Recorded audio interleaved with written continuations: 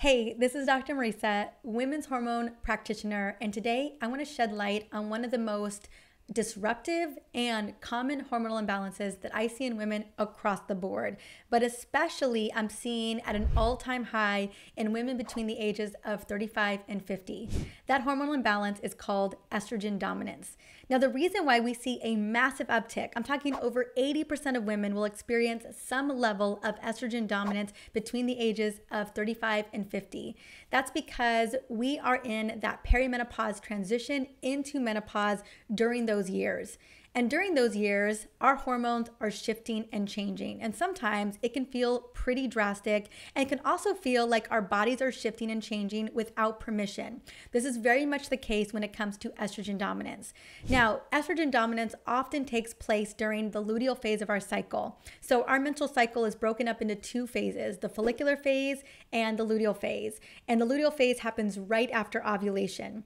Now, when we think about the luteal phase, it's often when we're dealing with PMS symptoms and just not feeling like ourselves right before our period and into our period. Well, when it comes to estrogen dominance, those symptoms get magnified. They basically get worse. So again, in that luteal phase, we have two hormones that rise in the middle of it and then drop right before our period. Those hormones are progesterone and estrogen. And ideally, the ratio between progesterone to estrogen is 300 to 1. Now, if for any reason you have low levels of progesterone, which so many women struggle with, or you have excess estrogen from the follicular phase because it wasn't properly processed by the liver or the gut, then you're going to have a situation where you're dealing with basically unopposed estrogen. Now, the issue with that is that estrogen dominance puts us at risk for weight gain, breast cancer and uterine cancer, prediabetes, and diabetes. Basically, it can drive metabolic disease. And that's why it's important to really take note of this, because if these issues aren't treated early on, when we start to experience these really disruptive acute symptoms, then crazier symptoms down the road can occur. So what I want to do is I want to share with you what are the most common and most disruptive symptoms that you may encounter about 7 days prior to your period and during your period. So you may notice a migraine right before your period or on the first day of your period. You may notice that you're feeling bloated, puffy, and having a lot of water retention right before your period. Crazy cramps, heavy, painful periods, also painful, lumpy breasts right before your cycle as well. Mood swings, you may even feel that you have more stress. You may feel overwhelmed. You may feel moments of rage and just not feeling well resourced anymore. I know that's what it used to feel like for me when I was going through the symptoms of estrogen dominance. I just felt so angry one minute and then like overwhelmed the next. I just felt like I was on an emotional roller coaster. So that's what it can feel like. Also, you may be experiencing brain fog, fatigue, cravings. Again, just think about really amplified PMS symptoms. This is really what drives estrogen, or what is the drivers of estrogen dominance. Now, over time, if left unchecked, we end up seeing some bigger things, as I mentioned earlier. We'll start to see, again, fibrocystic breast disease. We'll start to see weight gain, more migraines, chronic fatigue. Also, you may notice fibroids that happen, and then uterine cancer and breast cancer. And so again, it's a hormonal imbalance that we really want to check.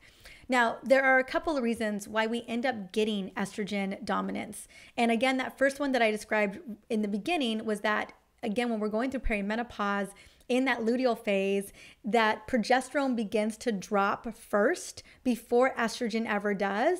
And so just by the way that we shift into perimenopause, we will have less progesterone in relation to estrogen in that part of our cycle, driving these symptoms of estrogen dominance. And that's why over 88% of women will have fibroids before they hit menopause. That's how common estrogen dominance can be. And then the other reasons why we end up having excess estrogen in our bodies has a lot to do with our environment. So eating the standard American diet can drive excess estrogen in our body, which again can drive that unopposed estrogen. toxins, especially xenoestrogens, things like plastics, BPA, parabens, that can be found in fragrances, receipts, inside of the lid on our coffee cups, our makeup, our lotion, our shampoo.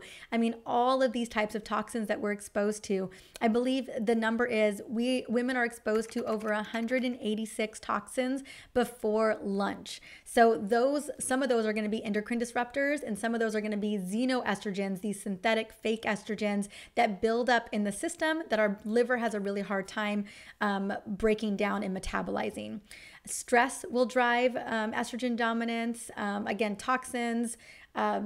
Also, obesity will drive it because we do make estrogen in our fat cells, our adipose cells. So these are some of the other reasons why we may see excess estrogen in the system. Also, a sluggish liver, so fatty liver disease or even insulin resistance can drive estrogen dominance. And then even an unhappy gut. So if we're dealing with leaky gut or gut dysbiosis or, overgrowth in the gut, especially our estrobolome, if we're not able to process that excess estrogen and send it through urine and bowel movements, then it ends up just recirculating into the system. Also, another contributor to the reason why we have excess estrogen is if you're dealing with constipation. So constipation will force estrogen back into the body.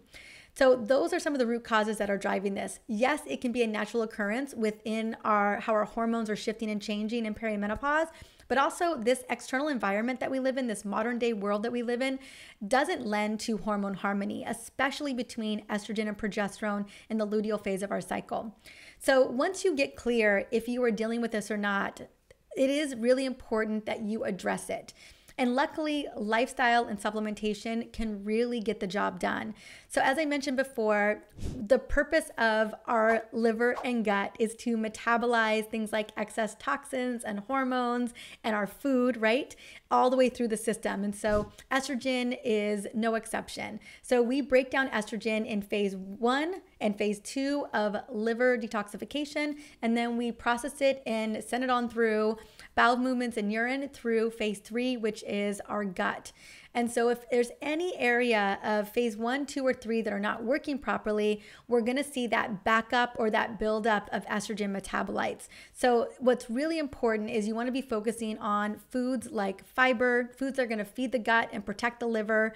So liver-loving foods like lemon, avocados, artichokes, beets, right? And dandelion greens, like those types of really turmeric and lots of spices, the types of foods that are really going to support the liver.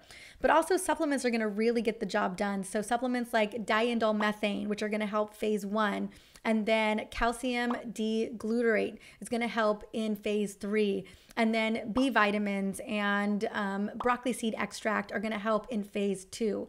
So just note that in every different phase of estrogen metabolism, we have an opportunity to optimize those pathways so that basically the golden rule can be applied, which is when it comes to estrogen, we need to use it and lose it. And I'm talking 24/7. So again, it's all about lifestyle. It's about healing the gut, supporting the liver, make sure that you have the right supplements so that you can process that excess estrogen 24/7 in the body so that you don't end up with symptoms of estrogen dominance.